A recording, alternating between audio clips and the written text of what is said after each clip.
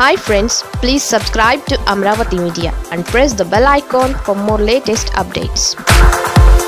వారు రెచ్చిపోతున్నా వీరికి పట్టదా? వైసీపీ ఎమ్మెల్యేల్లో ఎందుకీ నిర్లిప్తత? గత ఏడాది జరిగిన సార్వత్రిక ఎన్నికల్లో జగన్ నేతృత్వంలోని వైసీపీకి 151 సీట్లతో ప్రజలు పట్టం కట్టారు. సీఎంగా జగన్ బాధ్యతలు చేపట్టినప్పటి నుంచి అనేక విప్లవాత్మక చర్యలు చేపట్టారు. ఎన్నికల్లో హామీలను ఇప్పటికే 80% అమలు చేసి శభాష్ అనిపించుకున్నారు. ఆర్టీసీని ప్రభుత్వంలో విలీనం చేసి ఔరా అనిపించుకున్నారు.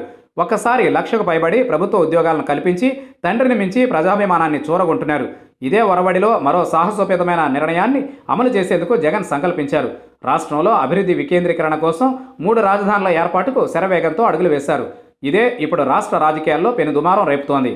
రాజధాని అమరావతి రైతులు తమ దగ్గరే రాజధాని కొనసాగించాలనే డిమాండ్పై 15 రోజులుగా వివిధ రూపాల్లో ఆందోళనలు చేస్తున్నారు. వారికి చంద్రబాబు, పవన్ కళ్యాణ్, సుజనా చౌదరి, సిపిఐ నారాయణ తదితరులు మద్దతు తెలిపారు.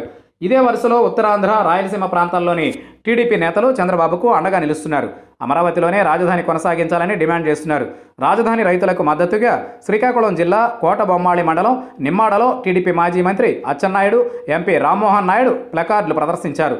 అనంతపురం మాజీ ఎమ్మెల్యే ప్రభాకర్ చౌదరి రాజధానిని అమరావతిలోనే కొనసాగించాలంటూ అనంతపురంలో తన ఇంటిలోనే దీక్ష చేశారు. అలాగే పరిపాలన వికేంద్రీకరణను వ్యతిరేకిస్తున్నట్లు ప్రకాశం జిల్లా కనిగిరి మాజీ ఎమ్మెల్యే ఉగ్ర నరసింహారెడ్డి అన్నారు. కనిగిరిలో పార్టీ శ్రేణులతో దీక్ష నిర్వహించారు. రాజమహేంద్రవరంలో ఎమ్మెల్యే ఆదిరెడ్డి భవానీ ఆధ్వర్యంలో అమరావతి కోసం సంతకాల సేకరణ మొదలుపెట్టారు. రాజధాని తరలింపును వ్యతిరేకిస్తూ గుంటూరు జిల్లా పొన్నూరులో మాజీ ఎమ్మెల్యే ధూళిపాళ నరేంద్ర భార్య, కూతురితో కలిసి దీక్షలో కూర్చున్నారు. అలాగే విజయవాడలో సేవ్ రాజధాని పేరుతో మాజీ మంత్రి దేవినేని ఉమామహేశ్వరరావు విజయవాడలో 24 గంటల దీక్షకు దిగారు. అలాగే మాజీ మంత్రులు పరిటాల సునీత, భూమా అఖిలప్రియ కూడా అమరావతిలోనే రాజధాని ఉండాలని డిమాండ్ చేశారు.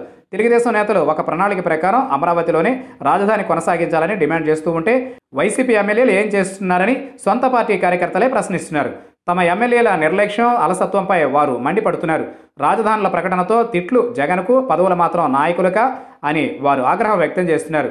తమ ప్రాంతంలో హైకోర్టు ఏర్పాటు చేయాలని నిర్ణయించుకున్న జగన్కు మద్దతుగా రాయలసీమ ఉద్యమకారులను, విద్యావంతులను, రైతులను, ప్రజా సంఘాలను కలుపుకుని సంఘీభావ దీక్షలు, ప్రకటనలు చేయాలని ఎమ్మెల్యేలకు ఎందుకు ఆలోచన రావడం లేదని వారు నిలదీస్తున్నారు. అలాగే ఉత్తరాంధ్రలో స్పీకర్ సహా కొందరు వైసీపీ ఎమ్మెల్యేలు టీడీపీకి కౌంటర్లు ఇస్తున్నారని గుర్తు చేస్తున్నారు. నిజానికి సీమలో ప్రతి ఎకరానికి సాగునీరు అందించాలని జగన్ అనేక ప్రాజెక్టులకు రూపకల్పన చేశారు. ఈ విషయమై ప్రజల్లో చైతన్యం తీసుకువచ్చి ప్రస్తుత తరుణంలో జగన్కు అండగా నిలిచేలా కార్యక్రమాలను రూపొందించాలని వైసీపీ కార్యకర్తలు డిమాండ్ చేస్తున్నారు. ఇప్పటికైనా వైసీపీ ఎమ్మెల్యేల్లో కదలిక వస్తుందేమో చూడాలి.